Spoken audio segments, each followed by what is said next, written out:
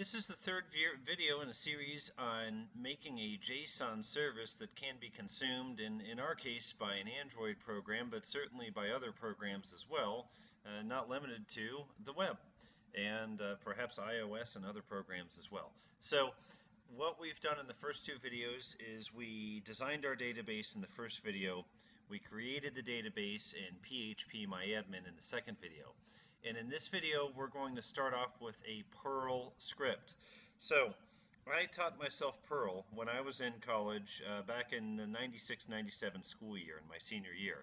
And it's something I'm very glad I did because, well, it's something that maybe not as common or as object-oriented today as we see with Java. It's certainly something that's very useful and to use and very easy to put together something fairly quickly without investing a lot in an IDE, a development environment. As a matter of fact, for this example, we're going to just use Notepad++, and I'm going to upload that to my CGI bin directory on UC file space.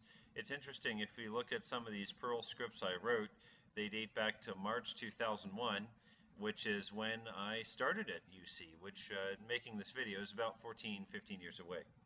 So in any case, a couple things we need. First of all, we need to make sure that our web host supports MySQL, which we've already done, and also supports Perl. After that, we need to contact our web host or search around and find out certain things like where Perl is located, because the first line of a Perl script is this thing we call the shebang line, the hashbang line, and that says this is where to find Perl. After that, we're going to do some simple scripting to say, okay, I want to connect to the database, and this is the query that I'm going to run.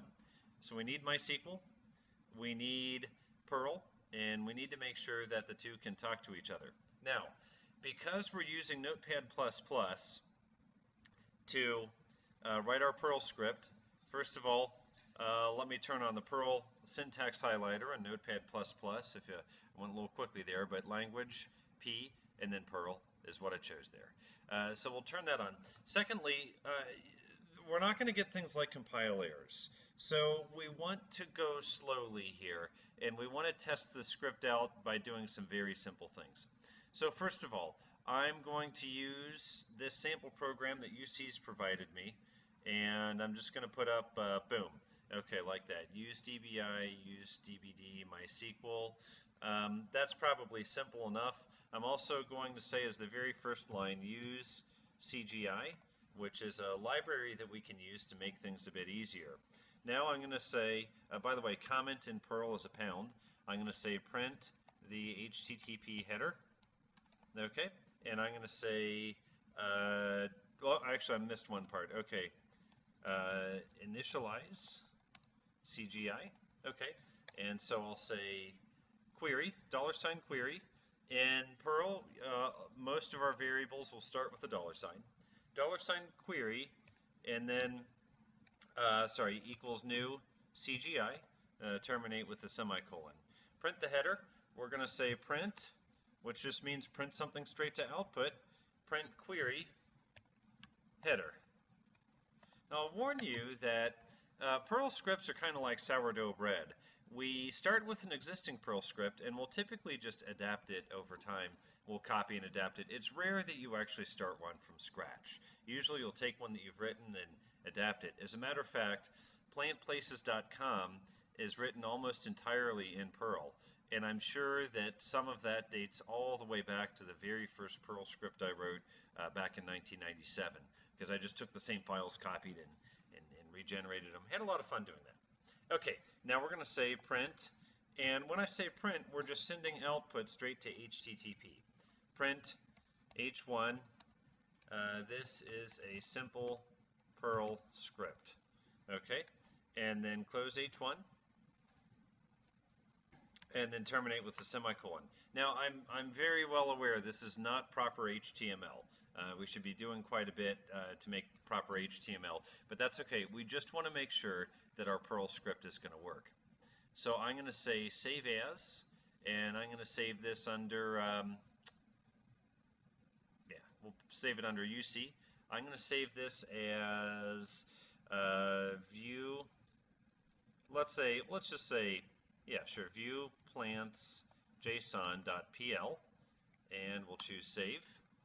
Now I'm going to go to Winscp, which is something I can use to transfer files to my UC file space. Refresh, hopefully we got there in the right place, UC, view plants JSON PL, and I'm going to copy it up to my CGI bin directory. So the CGI bin directory is kind of like a blessed directory where we're going to place Perl scripts that are going to run. So that's going to be specific to your host. Again, on an information page, kind of like the one we see here, it's usually going to tell you something like, here's the magic space, where to put files that you want to run as Perl scripts. Okay, so back to my UC file space. I copy it up, and it copies. Now, one very important thing we're going to need to do, we're going to need to check the permissions. So I'm looking at view plants JSON PL, and I need what's called 755. In other words, I need the owner, the group, and the public to be able to execute this file. Currently, it's not set to 755, it's set to 644, and I can tell that just by looking at these rights here. So what I'm going to do is, well, assuming, see, now I'm wondering if I was looking at the right one, because that scrolled away, didn't it? Okay, yeah, that's correct.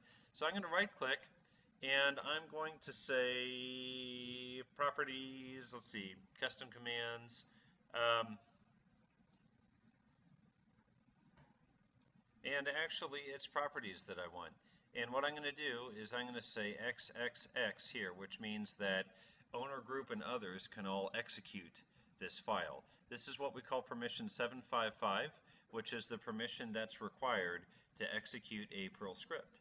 So 755 XXX, I choose OK. Let's look and verify that we have X's for owner, group, and public, and we do.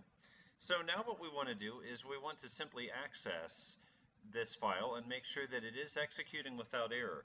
We need to do this frequently because Perl is an interpreted language, not a compiled language. And that means that we're not going to compile, we're not going to get compile errors. So I go to my browser, and I'm simply going to put in my URL, and again, this path many times will be specific to your web host. For UC, it's homepages.uc.edu/tilde your Bearcat ID, then CGI bin, and then the name of the script. I hit enter, and we see confirmation. This is a simple Perl script. So this is enough to get us started on a Perl script.